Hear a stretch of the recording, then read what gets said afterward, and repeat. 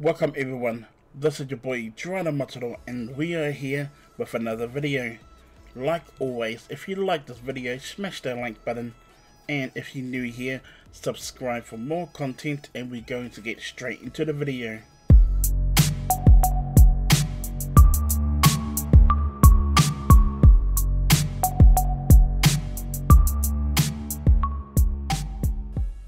Welcome back everybody. Before we do get straight into the video, I would like to give a big shout out and thank you to the supporters of this YouTube channel.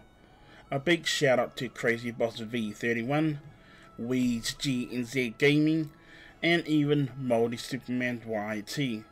Now these people are our YouTube members on our YouTube platform, and I really do appreciate their support.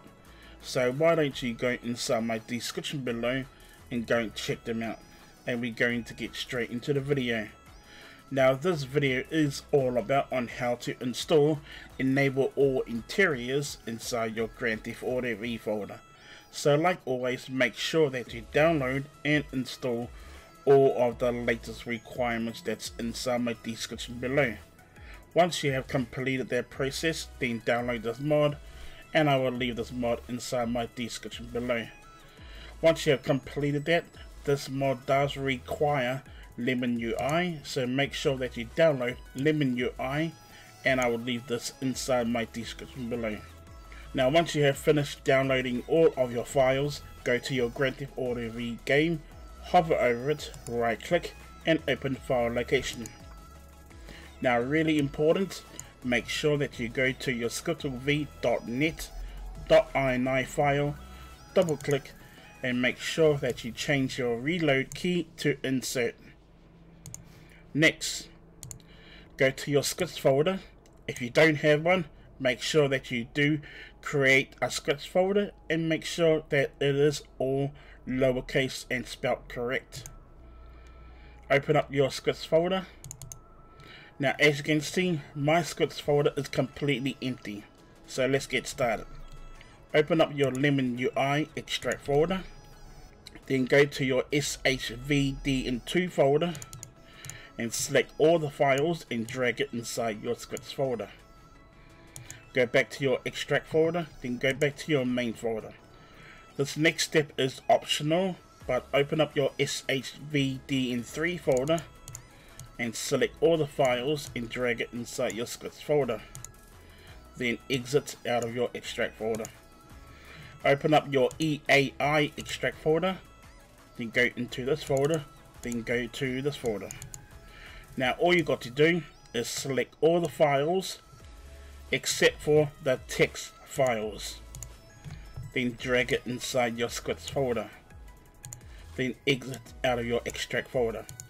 Go back to your Grand Theft Auto V main folder, right click, refresh your game folder, exit out of your game folder, right click, refresh your desktop, and I'll see you guys in the game.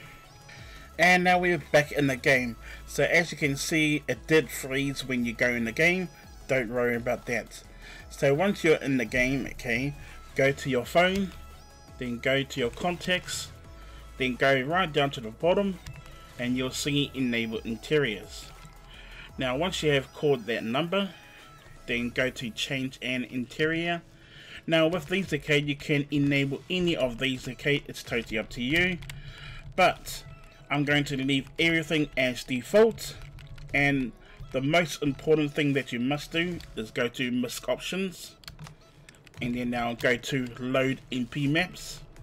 Now change that to true, and now go to enable blips and change that to true.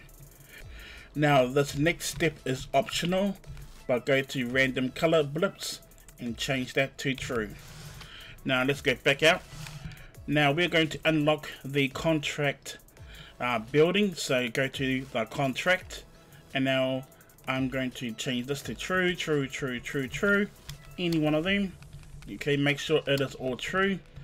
Now once you have finished with all your settings, then go to refresh interiors, then now back out of your menu. Now go on your keyboard and press insert. Now your game will freeze for only a few seconds. and now you'll get that wanted level cleared. Now let's go and test this mod inside a building. And now we are at the Life Invader. Now usually you cannot go in here, but only in the missions you can as Michael. So when you come in here, you can't actually go in the building, and now you can actually go upstairs. Now inside here, okay, is another door.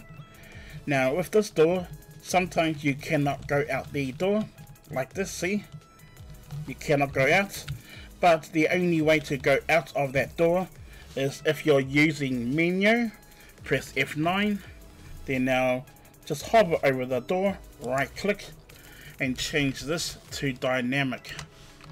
Now let's go back and now walk out the door. Now when you go to the door, as you can see, it's blocked, but just walk through it, and then now it's right there. So that is how you guys can use the mod for this building. Now let's go and test out another building. And now we are at our second location. Now the location that we are at is one of the contract business DLCs, okay? We are at this location over here. Now the only problem with this mod, okay, is that it won't give you access to the DRC buildings, okay? Just like the contract and the nightclub and even the Maze Bank, you cannot have access to those buildings. But if you want access to those buildings, you will actually need to install the TBMP mod, okay? And now that mod was developed by HKH191.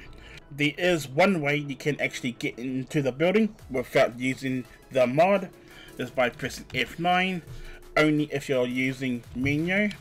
Then now click on your character and now go flying upstairs, okay? Just go fly, there you go. And now just land right there. You press F9 again, and now you're inside the building, which is pretty cool. And yeah, you can just go around if you want to, but if you want to actually interact with the computers or interact with all of the other nice things inside the building, you'll need to install the TBMP mod, okay? Now I will be doing a tutorial about that mod very soon, so stay tuned. So I hope you guys do enjoy the mod. And now we are back again, so I hope you guys do enjoy that mod. But like always, if you guys do get stuck installing this mod, then please let me know in the comments, and I'll be more than welcome to help you out on that. Or if you do get stuck installing any other mods, then please let me know in the comments, and I'll be more than welcome to help you out on that as well. So with that said, if you guys do enjoy this video, or if this video was helpful, then smash that like button and subscribe for more content and tutorials, and I will see you all on my next video. Thank you for watching, peace, and I'm out.